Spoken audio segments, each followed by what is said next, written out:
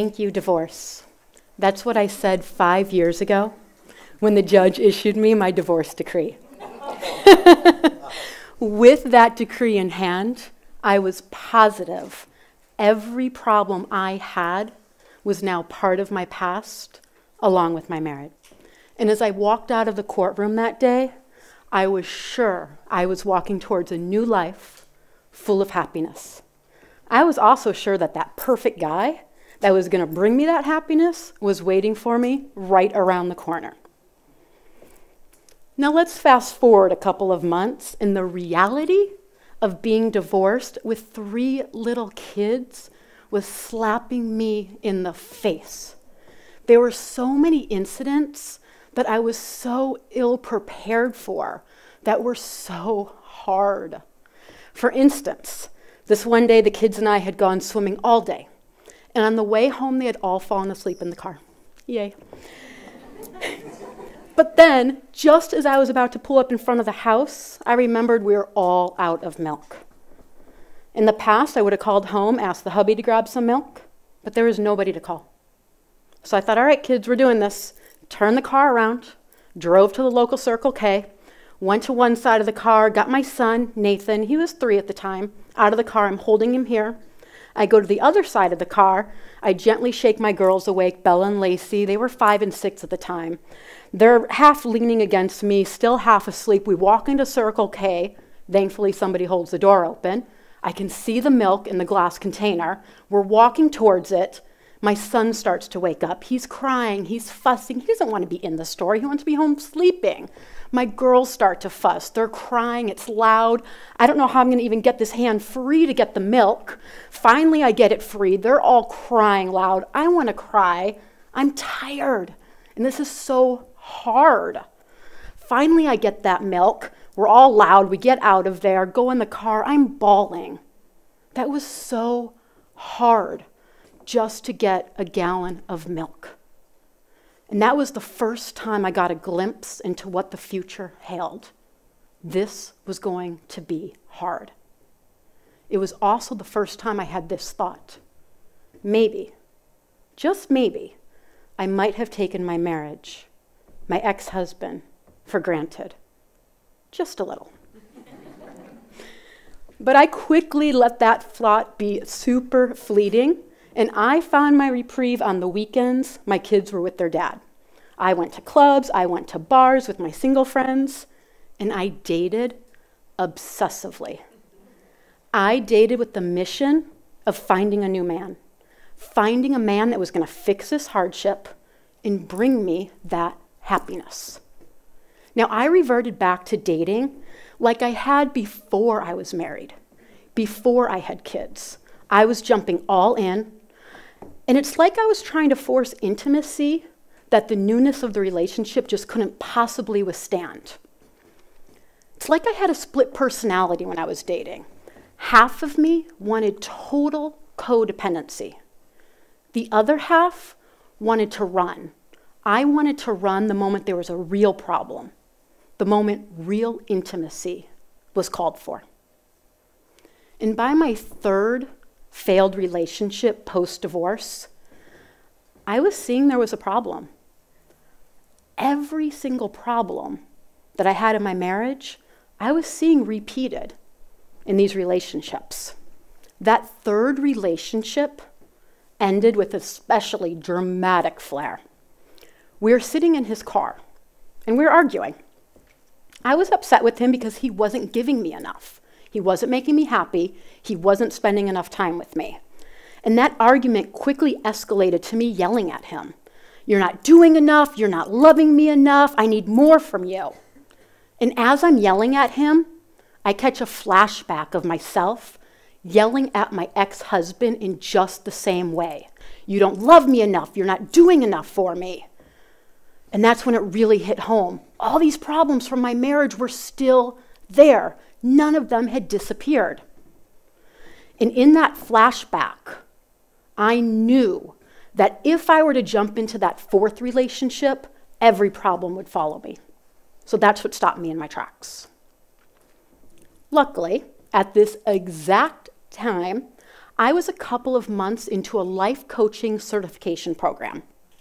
Now, I wanted to be a life coach because I love fixing other people's problems. Right? It kept the spotlight off that hard work that we must do within, but I wasn't there yet. I couldn't look within. It was scary. It was hard. But you know what? The joke was totally on me because we couldn't coach another human being until we turned those tools inward and coached ourselves. We had to do a lot of peer coaching as well within the program, and so I was forced into some deep self-exploration. And as luck would have it, right after that third breakup, we had to do an assignment. We had to storyboard 3 significant events that made a big impact on us. Now, of course, I chose 3 failed relationships. So I get my poster board out. I divide it into 3 columns. And the assignment says to talk about those events with symbols, pictures, and phrases. So relationship 1, I draw a broken heart. I write things like let down. Relationship 2, I draw a sad face, and I write things like not enough love. Relationship 3, I write things such as not enough time, non-committal. And as I am looking at these 3 events, the assignment says find the common theme. I think I have it. None of these guys made me happy. None of them gave me what I wanted. There's the common theme. But that doesn't feel right at all. This class is all about self-exploration.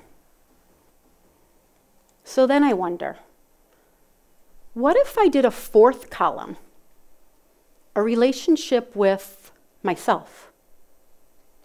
What would I put in that column? Nothing. I spent no time with the thoughts in here. I never acknowledged the feelings here. I spent so much time running from myself, distracting myself. I didn't know myself. So how on earth could I expect these men to give me what I wanted, to make me happy, and to love me if I was unwilling to do it for myself? That's when the real work began. At first, I was really excited. I thought, all right, we've got a new project. I'm going to develop a relationship with myself. And I had all these amazing tools around me. I was in this life coaching course. I had these peers to coach with. I was part of an incredible yoga community. I had amazing teachers to guide me, to help me. I was journaling. I was meditating. I had so many tools for this mission of self-discovery. That excitement quickly led to something that was incredibly terrifying. I didn't know myself, so it got really lonely really quick. But I kept at it because I didn't want those problems to repeat. And as I started to listen to the thoughts, to just acknowledge the feelings, to observe my patterns, I wasn't liking what I was finding. I was discovering this girl that was so insecure that she was seeking constant validation from the men in her life to say she was lovable, to say she was worthy. I was finding this girl that was hiding in the disguise of self-perfection because she was so terrified of showing her flaws, herself, her whole self, to the world, to her friends, to her family, to herself. I was finding this girl that was trying to fix everybody else because it kept the spotlight off of what she had to work on. And as I discovered that fixing, that need to fix, I remembered a time 1 year before I got divorced where my younger sister called me and said, Shawn, my boyfriend and I had a fight. I'm thinking of leaving him. So all big sister heard me was leaving.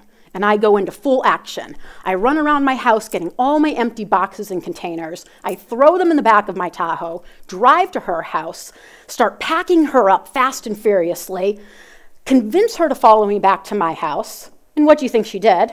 She, of course, went back to the boyfriend, processed it, they worked it out. And it hit me. All I needed to do was listen to her, to just be there for her. But what was so incredible about that story, I was 1 year from getting divorced. I needed to work on my relationship. I needed to work on my issues, but I was so quick to focus on somebody else. So with that discovery, every time I had that need to fix, I paused. I turned it inward, and I processed. And I started to find I was getting to know myself more. My relationships with other people were deeper. And month after month, I started to find that just by acknowledging those perceived flaws, by bringing them to light, I was starting to accept them. They were okay. I was okay.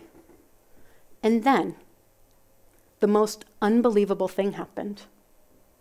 New Year's Day, January 2017. The ex-husband and I, Scott, decided to spend a few hours together with our kids. We went to the local park, Indian Steel. We sat in the grass. We watched our 3 kids running around and playing. Every time they did something cute, we looked at each other and smiled. And at one point, I remember thinking, I would love to get back together with this man. But here's what was so incredible about that thought. It wasn't obsessive. I knew whether he said yes or no, that I would be okay. I could sit with myself in silence and enjoy my company. I was feeling pretty good in that moment. I was feeling good with myself. And I didn't quite know what happiness was, but feeling good with myself, that felt like happiness to me. But he did say yes. And it's going on 2 years this January. And while the relationship is not perfect, I've learned that's not the point. I have learned now that I've got the security, the skills, the acceptance to meet those problems and to work on them with him. I have learned every time I have that need to fix, to instead turn that inward and just work on me. And as I just accept myself, it appears to me that there's so much more acceptance of Scott, of the relationship. And in that acceptance, this new level of love has just grown and bonded us so much more deeply. So now I say, thank you, divorce, for bringing my problems to the light so I could work through them, accept them. Thank you, divorce, for giving me a deeper relationship with my loved ones in my life. And thank you, divorce, for giving me a relationship with myself. Thank you.